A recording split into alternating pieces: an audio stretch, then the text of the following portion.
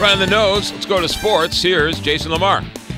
McGraw Cards and Rockies wrapping up a 3-game homestand. Or actually, it's a 10-game homestand, 3-game series as Jorge De La Rosa had it going on for the Rockies. 7 innings, 7 strikeouts. He didn't allow his first hit until David Freese got a 2-out knock there in the bottom of the 7th. Jaime Garcia struggled just a bit. 6 innings, 5 earned runs, allows 2 home runs as Troy Tulowitzki had a 3-run homer in the 3rd. Charlie Blackmon, 2-run shot there in the 6th inning as Garcia goes out. Cardinals give up a few more. 8-2 was the final. Cardinals still take 2 of 3 in the series and have 7 games remaining on that homestand. Yadier Molina 0 for 3 did have an 11-game hitting streak come to an end. First of 4 tonight with the Mets. 6:05 first pitch. Jeremy Hefner against Lance Lynn, as Lynn on the season 5-1 with a 2.72 ERA. One of those guys on the starting rotation will miss a couple of starts as Jake Westbrook added to the 15-day disabled list. Right elbow inflammation officially, as John Gast will make his major league debut on Tuesday. He gets to call up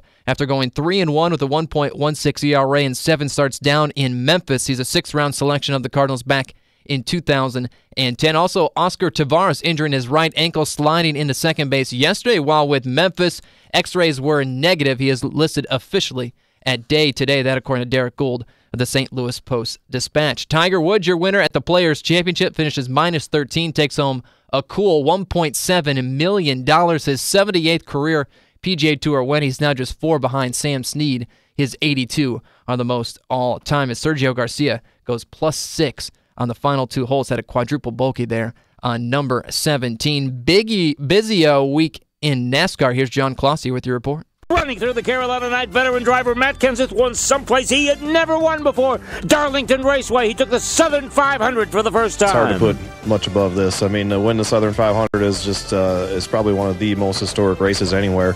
One of the historic racetrack, and it's been right up at the top of my list for a race that I've wanted to win. If you could pick 1 or 2 or whatever. Kenseth wins for the 3rd time this season. John Clossy, ABC Sports. And here on the home of the Tigers, we'll concentrate a lot, of course, on men's basketball and football. You can hear right here on the Big 550 KTRS. But the University of Mizzou softball team, they'll host the NCAA Regional for the 5th straight season. They are 35-11. They're the number 6 overall seed, and they'll host Stony Brook, Hofstra, and Oregon State in that little 4-team double elimination, as they did lose out in the SEC final to number 3 Florida. But another great year for Mizzou softball. Stony Brook, Hofstra, and who else? And Oregon State.